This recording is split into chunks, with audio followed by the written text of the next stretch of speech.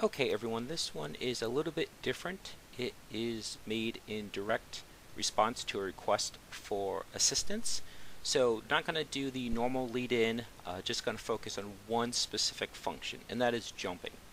So basically a character was jumping, but the character is being able to like kind of float around rather than just do a one-off jump. So basically what has to be done is Unity has to know that the character is jumping. So even though there's motion going on the screen, you still have to check for that, and that is how you keep how you can control the jump. So it's like a one-off, or maybe you can even do a double jump, but you don't want them floating all over the place. So all I did was I created an object. So as you can see, I just used one of the images from one of my other projects. It has transform component, sprite component. I added a script, jump control, which is what we're going to get into. It has a rigid body, so since you're jumping around, I presume it has a rigid body. I left the gravity scale in place, that way it does the work for you. So if you give it vertical momentum, then the gravity scale will automatically adjust for that. So you don't have to do the vertical ascent and descent. You just do the ascent, and then the rigid body does the descent for you because of that. And there is a box collider. So what the second part is just the background. It just has transform, sprite renderer, and also box collider. Neither one are triggers because we don't want them to go through each other. This is meant to be a platform, and this is your character who's jumping around. So let's take a look at the code. Basically, we have the key code to check for a jump, and then we have a variable to see if the character is in mid-jump or not. So there's actually two parts to this. There's going to be a variable that is going to be set manually to yes or to no, indicating if they're in mid-jump or not. And there's also going to be a check to see if the character has any velocity. So as you can see, this is pretty straightforward. And this is where everything happens. So if input.getKeyDown jump key, and it's important, you need to use either get key down or get key up. If you use just get key, you don't specify down or up, then what happens is you basically have like a rapid fire scenario. Okay. So input.getKeyDown, and then the variable that you chose up here, jump key. So if that's true, and if this variable mid jump, which starts off as no, is equal to no, then you want to make the character jump. How do you make it jump? You just use get component, rigid body 2D, velocity, and you're setting that vertical velocity. And then and this is what's really important, mid jump equals yes.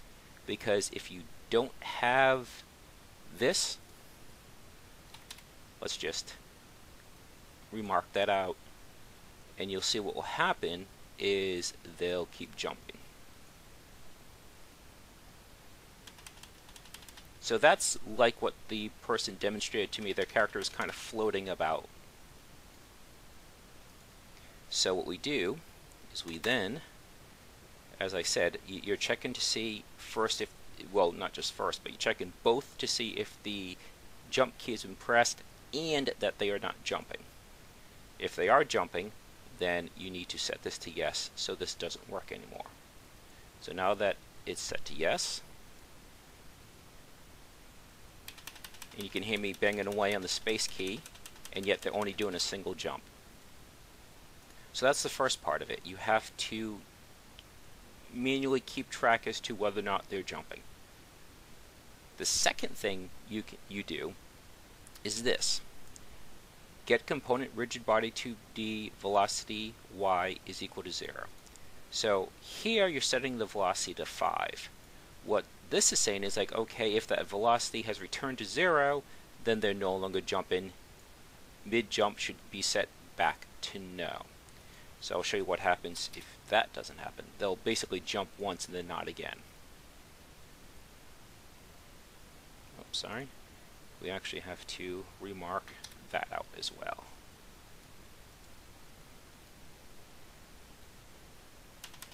See, one jump and now it won't jump again. And the reason for it is because this is continually not being met because it was checked, it was set to an alternate state and then not changed back. So now that we add this, it will work.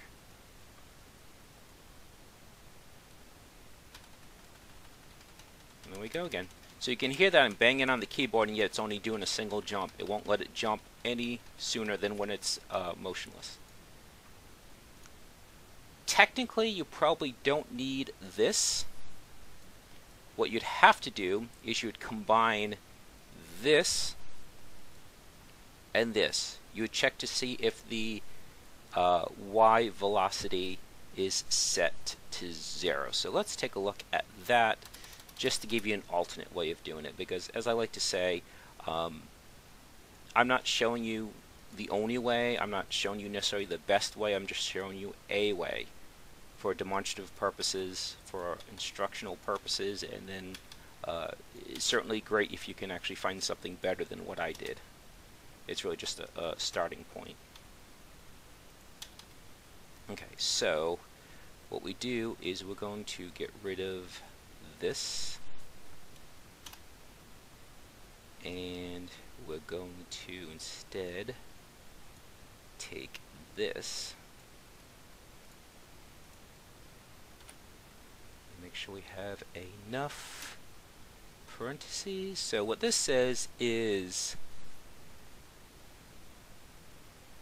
let's do less than, because say your character is falling. Well, if you're falling, you probably don't want them to do a mid-jump unless you have a rocket pack, and at that point, you know, some kind of jet pack, and now you get into a real complex kind of situation. So we're going to presume that there is no mid-air jumping when you're falling. There isn't any kind of propulsion. So, like I said, just combining the two. If the jump key is pressed and the velocity is actually, no, it should be just equal 0. If we do less than, that would allow for the propulsion. Sorry, I'm kind of doing this on the fly. Alright, and then we can get rid of this. I think that should do it. Yep, perfect. You can hear I'm banging on the key, and yet it's only doing a single jump. So there you go. There are two ways to do it. One, you can manually have a variable track whether or not your character is jumping, or two, you can look for velocity. But as I said, there are issues where if your character is falling,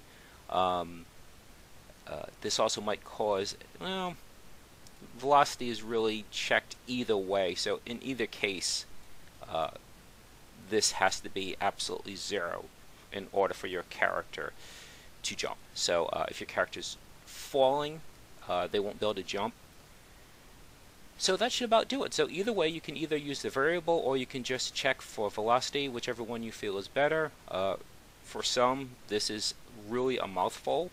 Not to mention that there might be some other reason why you want to track if your character is jumping, because this isn't visible to another object, whereas if you say turn this into a static variable, then some other object could check to see if you're jumping. So again, neither one is really better. It all depends what you're trying to do. So you could, if this is a static variable, maybe there's an enemy that will jump when you're not jumping, or they'll slide at you if you're not jumping. So again, it all depends what you're trying to do.